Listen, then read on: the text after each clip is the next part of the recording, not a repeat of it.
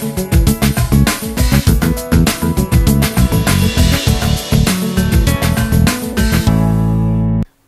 ఉత్పత్తిలో రాష్ట్రంలోనే అగ్రగామిగా నిలిచిన కరీంనగర్ డైరీ జాతీయ స్థాయిలో అగ్రి బిజినెస్ ఎక్సలెన్స్ అవార్డును అందుకుంది. పాల సేకరణ, అమ్మకాలు, రైతు సంక్షేమ కార్యక్రమాల్లో కరీంనగర్ డైరీకి అవార్డు లభించడం ఆనందంగా ఉందని చైర్మన్ రాజేశ్వరరావు తెలిపారు. ఇందుకు సహకరించిన ప్రతి ఒక్కరికి ధన్యవాదాలు తెలిపారు. రెట్టించిన ఉత్సాహంతో పనిచేసి కరీంనగర్ డైరీని అగ్రభాగాన నిలుపుతామని రాజేశ్వరరావు తెలిపారు. కరీంనగర్లోని డైరీలో ఆ సంస్థ managing director doctor Shankar Reddy, dairy adviser doctor హనుమంతరెడ్డితో కలిసి చైర్మన్ రాజేశ్వరరావు మీడియాతో మాట్లాడారు. తెలంగాణ రాష్ట్రంలో అగ్రశ్రేణిలో ఉన్న కరీంనగర్ డైరీ జాతీయ స్థాయిలో అవార్డు రావడం ఆనందంగా ఉందన్నారు.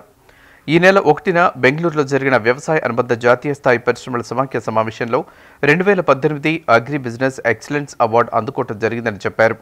డైరీ అభివృద్ధిలో భాగంగా ఉమ్మడి కరీంనగర్ జిల్లాలతో పాటు సిద్దిపేట, కామారెడ్డి తదితర జిల్లాల్లో 11 కేంద్రాల్లో 12 బల్క్ కూలింగ్ యూనిట్ల ఏర్పాటుకై నేషనల్ డెవలప్మెంట్ బోర్డు వారు 3,86,00,000 గ్రాంట్ మంజూరు చేశారని చెప్పారు.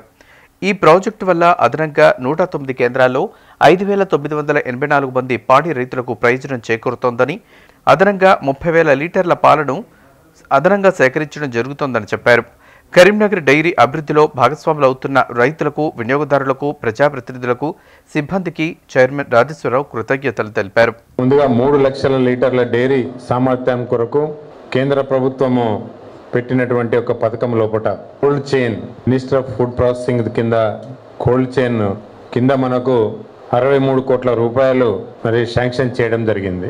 దానికి సహకరించినటువంటి గౌరవ పార్లమెంటు సభ్యులు వినోద్ కుమార్ గారు, అదేవిధంగా ఐటీ శాఖ మంత్రులు తారక రామారావు గారు, జరిగినటువంటి కమిటీ మీటింగ్ లోపల కూడా కరీంనగర్ డైరీ యొక్క ప్రాముఖ్యత, ముఖ్యంగా ఇప్పుడు 2 లక్షల లీటర్ల సామర్థ్యం ఉన్నటువంటి కరీంనగర్ డైరీ ప్రభుత్వ పరంగా 50% సబ్సిడీ మీద వచ్చేటువంటి ఒక ఆవులు కానీ బర్రెలు కానీ మన జిల్లాకు 70,000 పశువులు వస్తున్నాయి కనుక వాటి పాల ఉత్పత్తిని దృష్టిలో పెట్టుకొని రాబోయే రోజుల పట్ల ఈ యొక్క సామర్థ్యాన్ని పెంచాలనే ఉద్దేశంతో ఈ 3 లక్షల లీటర్ల డైరీకి మేమెంతో ప్రయత్నం చేయడం జరిగింది.